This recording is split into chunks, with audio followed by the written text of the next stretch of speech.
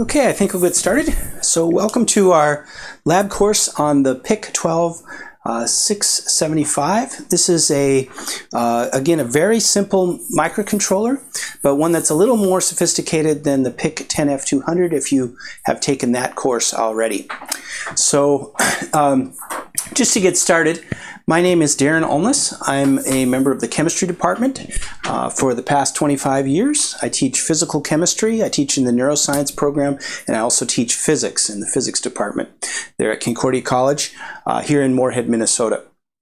The website or the YouTube channel you're watching is something I call the GNL project, and it's based on a quote by G.N. Lewis that goes something to the effect, physical chemistry is everything that's interesting. And this has been something that has really guided my life in science. I take this to mean that trying to understand nature at the very fundamental level, as physical chemists do, gives you the freedom to study anything that you find interesting. So it's a very liberating concept. And so one of the areas that I've gotten very interested in lately is trying to understand how computers and microcontrollers work, all the way from the chemistry that makes up the chemistry and material science that make up the various pieces of, say, the MOSFET transistors and so on, all the way up to the microcontrollers, computers, coding, AI, and so that's something that's been that I've been working on lately, and use some of these in the lab to do our data. I actually am interested in light matter interactions, so I'm a laser spectroscopist, but as you might imagine, there's a lot of interfacing with equipment and talking to the computer and trying to get things coordinated, and so it's always something that I felt a little bit self-conscious about in terms of my ability to do that. So I've been trying to work on that from the ground up. And so this series, along with some others on the PIC microcontrollers, I find very interesting because we get right down to coding those with assembly language, so you're just not that far away from the ones and zeros of the machine language.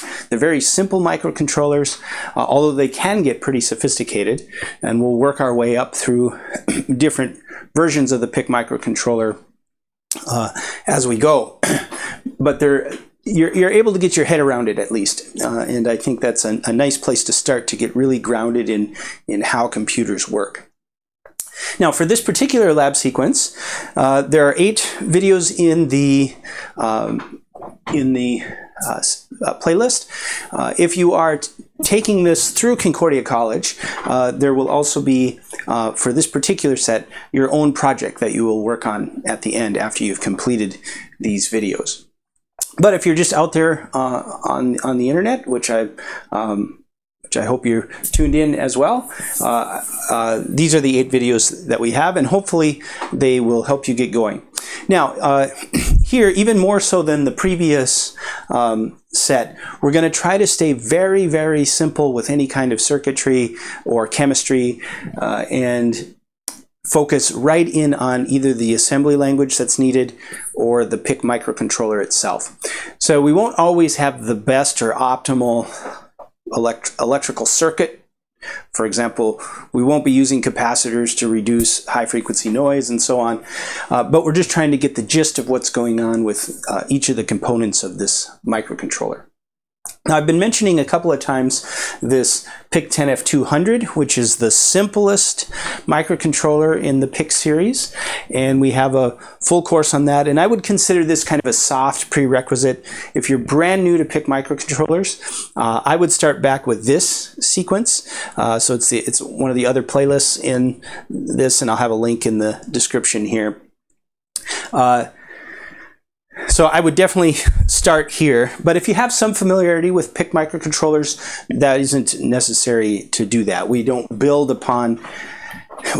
build upon that here. There are some things that we've programmed here that we just take for granted here, but I do try to explain most things as we go through each of these labs.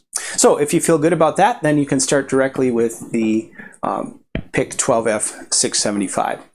And we're going to focus on some of the things that this does not have. So that's perhaps another reason to look at this, is we've done some things here with the assembly programming and some of the arithmetic that goes on there that we just won't do here. Now we'll start with an overview of the data sheet, and here I encourage you to actually either print out a copy if you like to have a paper copy, or to have one in a PDF that you can access really easily and follow along as we use it, because we're going to try to refer to it through here. It's really important to start to get to be able to learn how to read these data sheets. They can be pretty intimidating, and they're sometimes a little bit cryptic, so it is sometimes difficult to really understand. But it is important to start to get what you can out of the data sheets.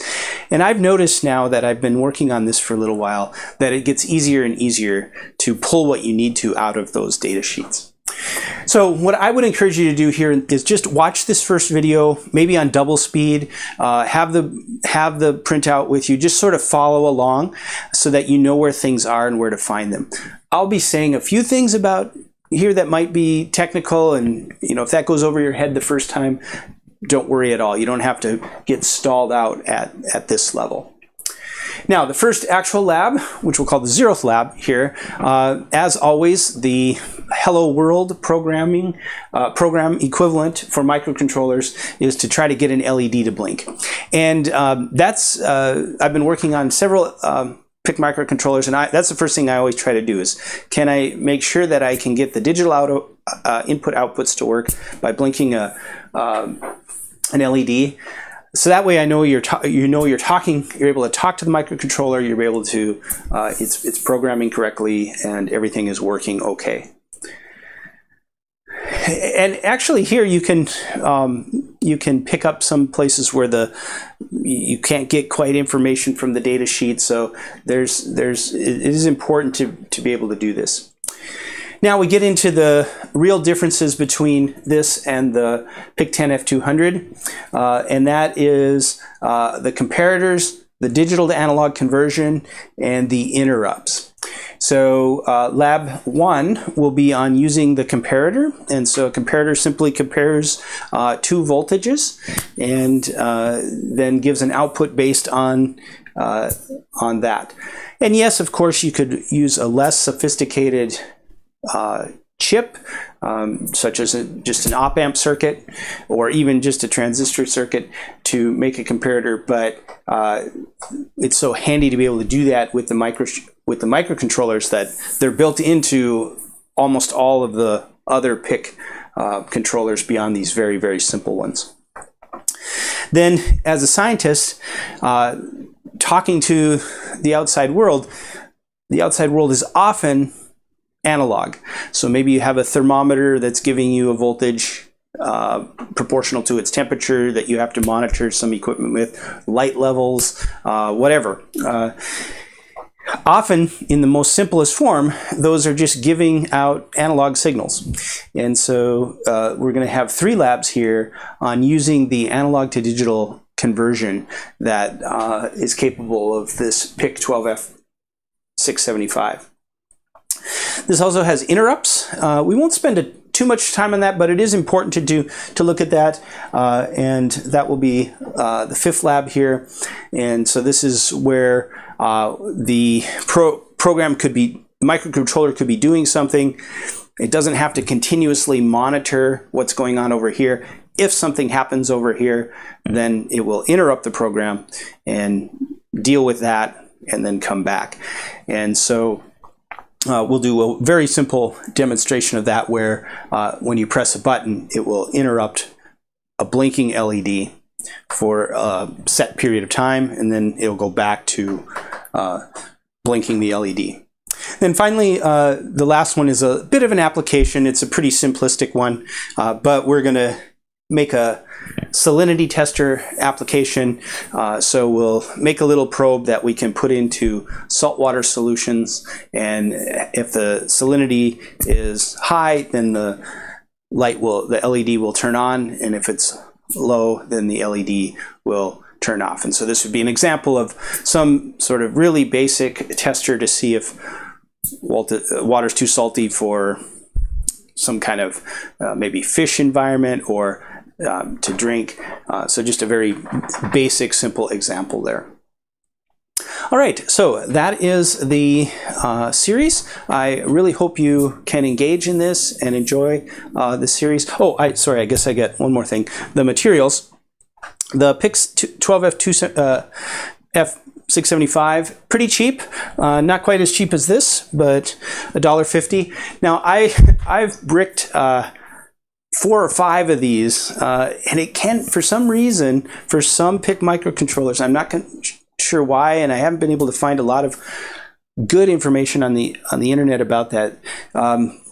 When you're trying to program, it'll just program the wrong spot, and then the PICs become unresponsive. So I would encourage you, and they can be a little sensitive to static. So I would encourage you to buy several of these, maybe 10 or something like that, to make sure that if you blow one, you're not just stuck. Hopefully you won't have that happen to you, but for this particular PIC microcontroller, this one it never did, but this one it did for me. So like to have some spares on hand. The big cost item is the PIC Kit 5. I think you can, you could use a PIC Kit 4. I know that. I'm not sure if the current version of MPLab will allow for a PIC Kit 3, but if so, you can maybe find some of those on eBay a little bit cheaper. Although I'm always doing everything with the PIC Kit 5. And then very minimal electronics, as we said, just a breadboard, a couple of resistors, LED, and a push button, but you wouldn't even really need the push button. You could just push 2 wires together.